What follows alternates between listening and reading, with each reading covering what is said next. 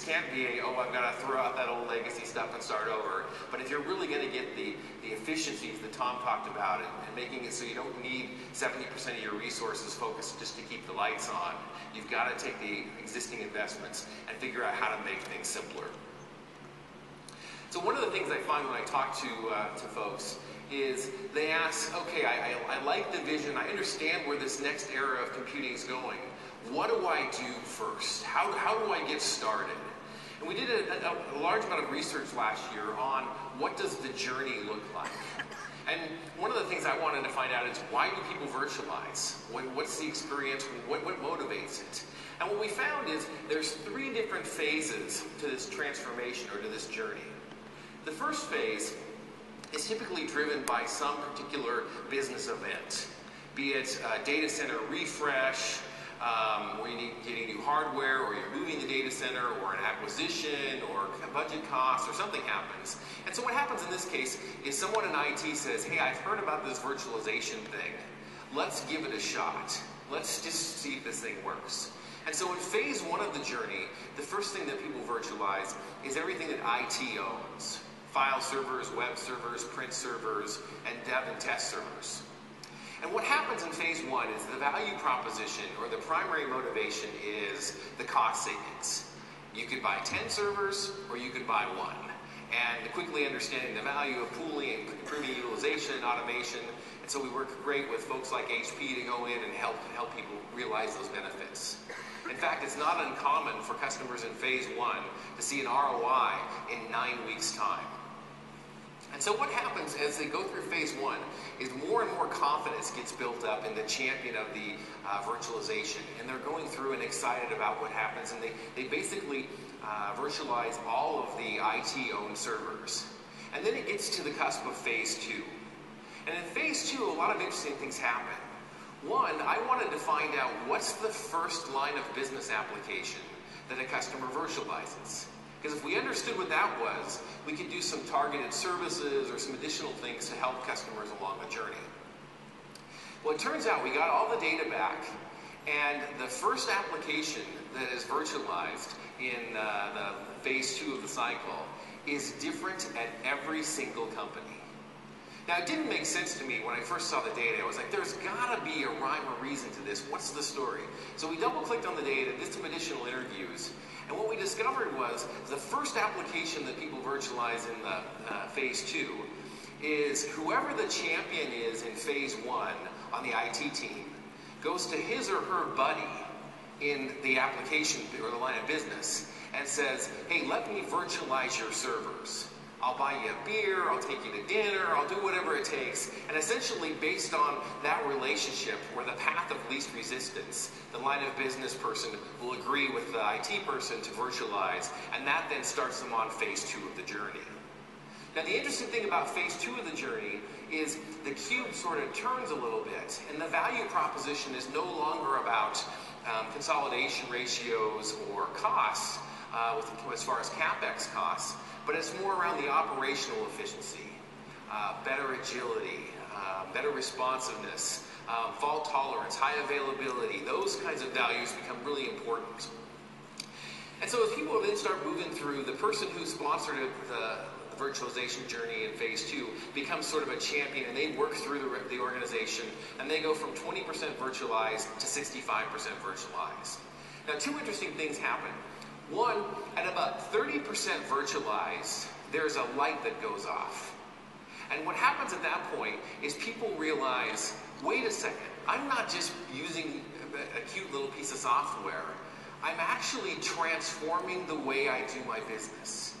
I was talking to a joint customer of HP and VMware last year who was telling me, he was a CIO, and he was telling me, you know, Todd, I love the technology, and I love what you guys have done for me, but I hate what you've done to my life.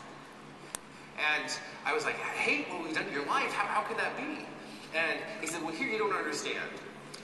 IT's been run in a very consistent way over, the last 20-some years. It's a very hub and spoke model. The database administrators, they don't talk to the network administrators. And the network administrators don't talk to the system administrators. They all talk to me, and I'm sort of the traffic cop, and they don't like each other, and they don't talk, and so that's fine. That's just the way the world is.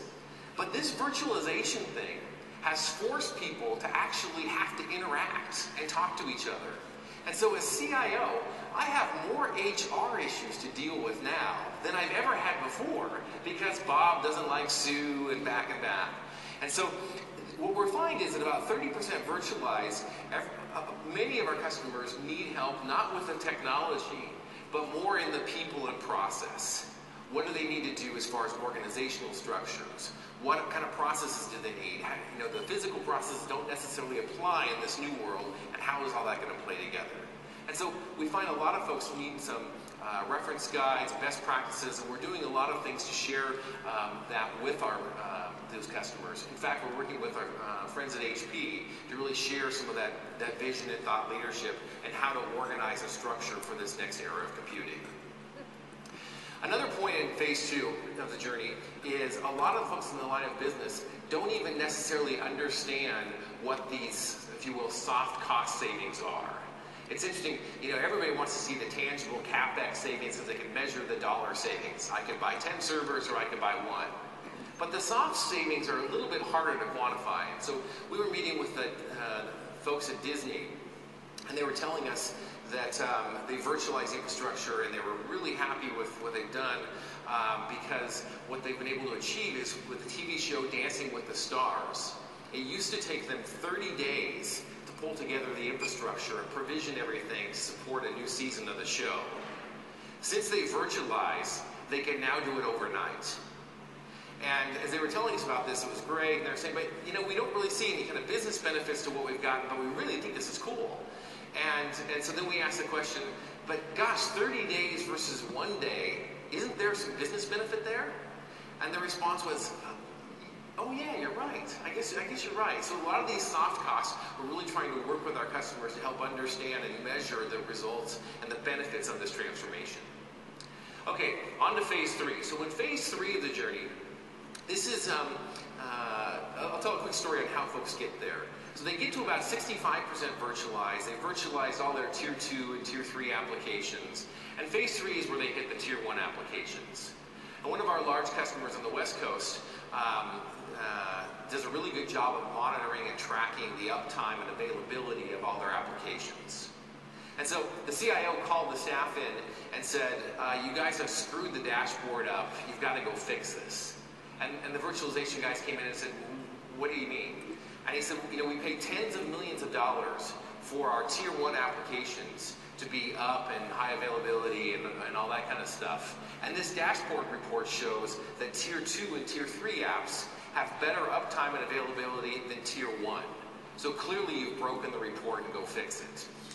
And so they told him, well, really, nothing broke in the report. What happened is we virtualized tier 2 and tier 3, and we haven't gotten to tier 1 yet. So at that point, the customer entered phase 3 of the journey, which is virtualization first policy. And at that point is when the customers say, every new server will be virtualized and make things happen. And so when we look at this transformation journey and what happened, the different phases, the different value propositions, the different benefits that come through there, as folks get into phase 3, that's when they can really start to experience the benefits of IT as a service and some of the cloud computing benefits, and forgetting the name cloud, just some of the tangible, measurable user experience and business benefits that are being prescribed around this next era of computing, that can happen. So as you look at your business and what you need to do to drive things forward, we're excited to be partners with HP and be able to work to help you on this virtualization journey and take advantage and be leaders in this next era. So in summary, when you look at, in any industry, we always try to find partnerships where 1 + 1 = 3. And on behalf of all the VMware employees, we'd like to thank HP for being an incredible partner of ours and working with us so that we can actually benefit and drive together the change and be a leader in this transformation. But I think most importantly, the HP VMware relationship benefits you. And our focus at VMware and at HP is really to empower and enable you to take advantage, to drive the agility and responsiveness that business needs so you can deliver IT as a service.